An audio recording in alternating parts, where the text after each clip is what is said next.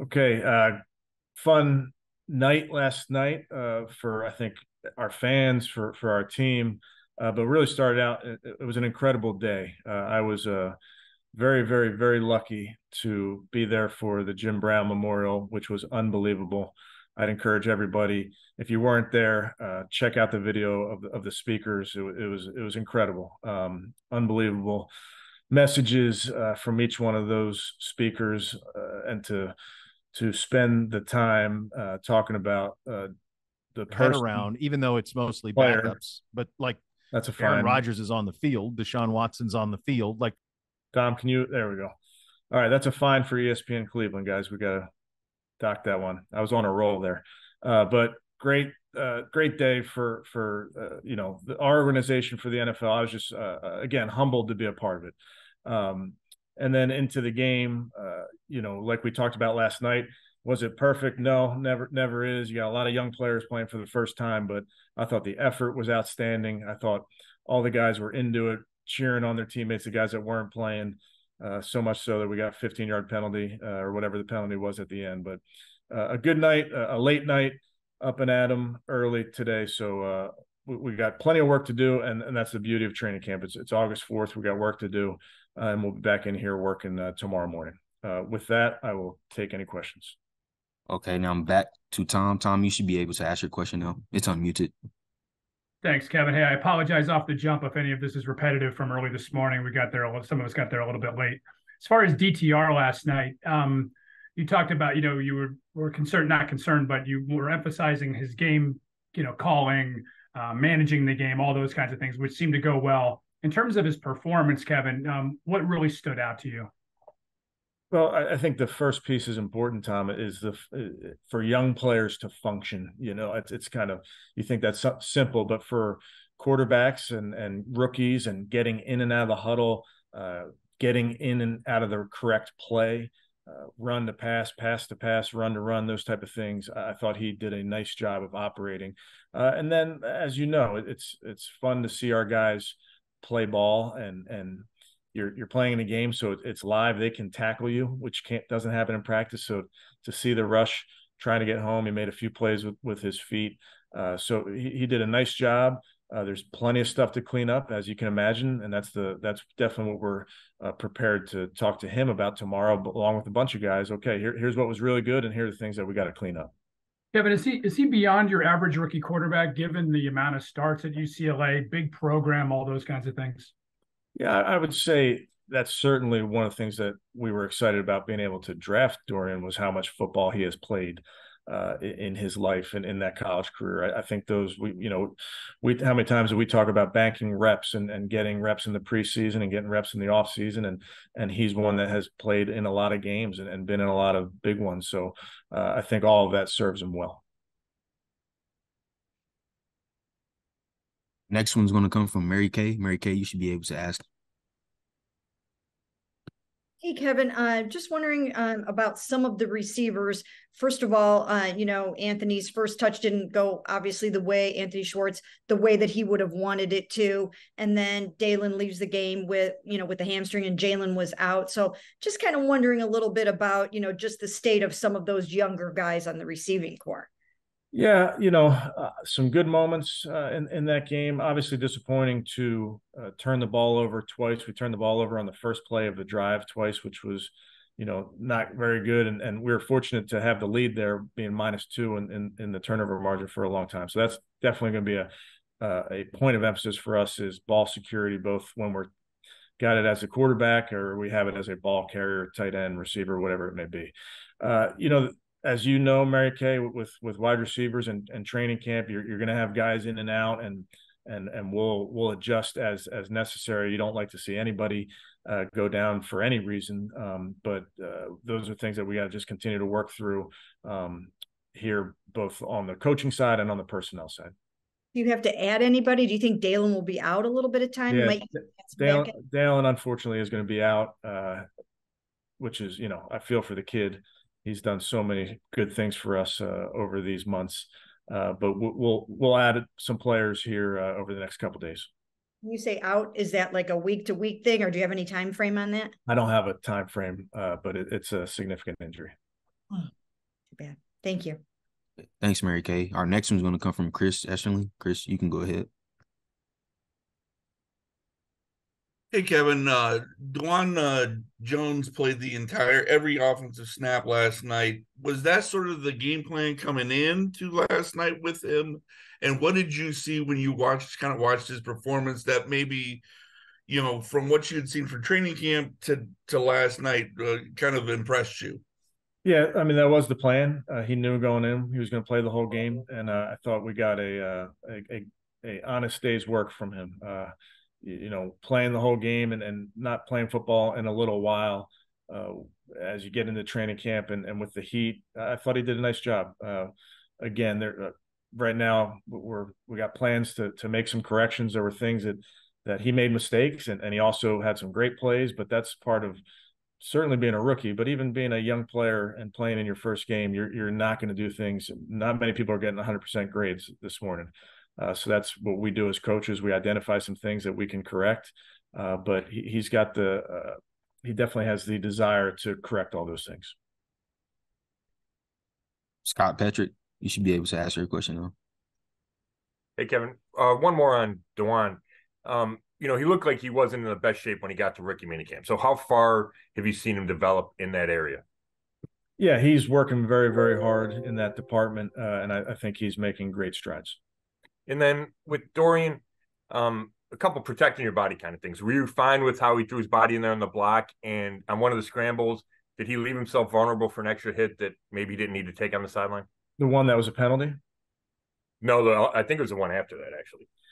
Yeah, I think we talk about it, Scott, with the quarterbacks when it's time to get down and slide when you can.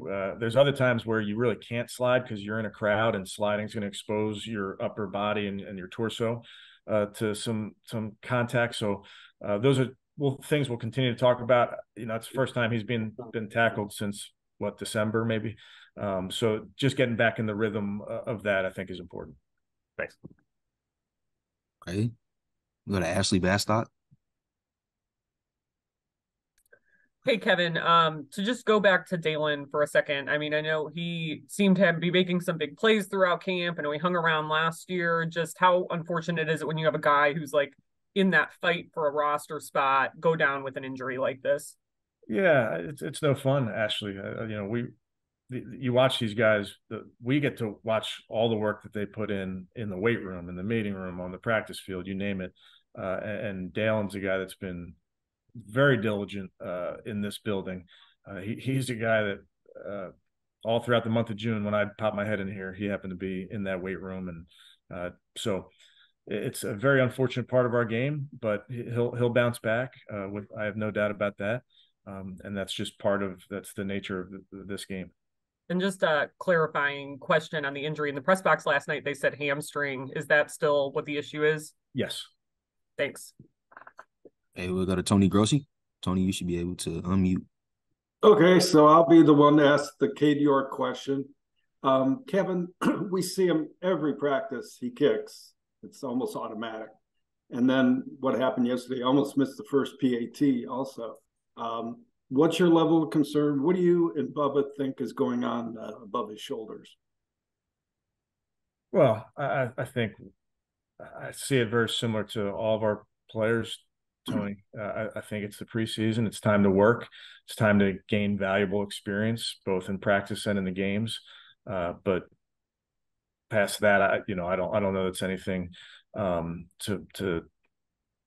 the future that is majorly concerning. He's a young player that's working, and I know he's going to continue to work. All right, and Austin Watkins, after the game, you seemed quite impressed with what he's done. The fact that he played in the USFL in the spring, he comes in and he looks more polished, perhaps because of that. Is he rising up the charts a little bit? Yeah, I think that's a fair point. You go from playing football right into playing football, and you haven't been on the street for a couple of years or a couple of weeks, whatever it may be. So I think he's certainly in playing shape, and his playing speed has been good. He's been impressive in the moments that he's had with us, and the game reps, and then practice reps. He's done a nice job. So again, he'll get plenty of opportunities with what happens with receivers. As we all know, you lose guys for a day or two or whatever it may be, and the guys that are available will continue to be able to show what they're capable of. Thank you. Are we going to go to Daryl? Daryl, you should be able to fire away.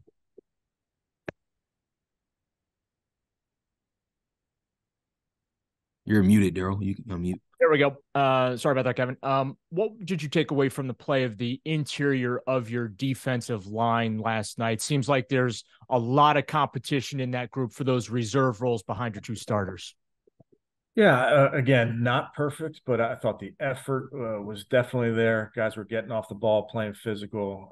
Really pleased with really how all 11 were running to the ball. So it's a competitive roster, really 1 through 53, as we know, and certainly there's places where we got a bunch of good players, and that's what this training camp is for. That's what these practices are for the games are for. Let the guys continue to just go show what they can do. And I want to ask you about Cameron Mitchell. I know he's kind of down on the depth chart, but we've seen him make some splash plays over the last week or so. Just your evaluation of what you've observed from him, and how is he kind of playing his way onto your radar? Young player, doing a nice job with the reps he's getting. For all of our players, young and old, they're trying to earn a role. And that's what practice is for. That's what the games are for. Cam's done a nice job. He's definitely made some plays on the ball, which is great. He's a very conscientious kid, knows that he's got to be working hard both on defense and on special teams. And I think he's somebody that keeps just continuing to come along. I'm going to go to Jeff. Jeff, you can unmute. For some reason, we can't hear you, Jeff. Good. Try it again. Can you hear me now? Restart your question. Yep, restart your question for us so we can hear you. I was asking about Tony Fields. He seemed pretty busy last night. What kind of game did he have, and how has he come along for you?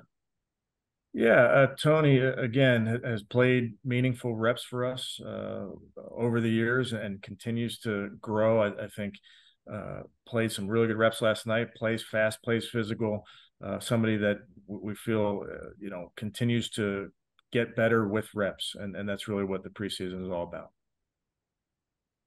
All right. Thank you, Jeff. We're going to take these last three from Scott, Tom, and Tony, and I'm going to start with Scott. Scott, you should be able to unmute. Hey, Kevin, I want to ask you about a couple other injuries. Looked like Greg left the last practice we were at. Is there anything wrong with him? He's got a groin issue that he's working through, but he's continuing to rehab.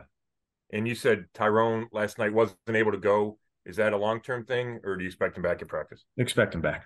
And then lastly, Thomas Graham, that ankle last night, is that a serious thing? It is. Yeah, that was significant. So we'll work through that as well. Thank you. I appreciate you, Scott. Next one, I'm going to go back to Tom. Tom, you should be able to unmute. Did you know Jim Brown threw 2 no-hitters at Yankee Stadium? I found that out yesterday. Averaged 38 points a game in high school basketball without the 3-point shot, which is pretty impressive. So, unbelievable. There was a lot to take away from that, Kevin. Like you, we were honored also to be there. What really, stuck with you? The very complex man with a pretty extraordinary life. Yeah, extraordinary just to be able to make an impact in so many areas, to so many people, to so many different types of people. But just the message of human dignity, the message of respecting all people, regardless of where they're from, what their race is, what they believe in. It just was an empowering message. I was really not only fortunate to be there myself, but to have our players there, to have some of our guys listening to that. I know it had a very, very profound impact on them. Thanks, Tom. All right, so Coach, we're going to make this our last one from Tony. Tony, you should be able to unmute. Kevin, in game 0, you went 1/2 each for QB 3 and 4. Would you do a half for QB 1 and 2 against Washington? We'll talk through it, Tony, this week. Obviously, as we go into this first game or the second game, however you're accounting it, we'll always stick to what we're trying to get done in terms of the amount of reps that guys need to get ready for September 10th. So I'll fill you guys in on that as we go. But really, the focus for us is we got a nice 3-day block here of practices in Berea, and then we'll start turning our attention to Washington later in the week.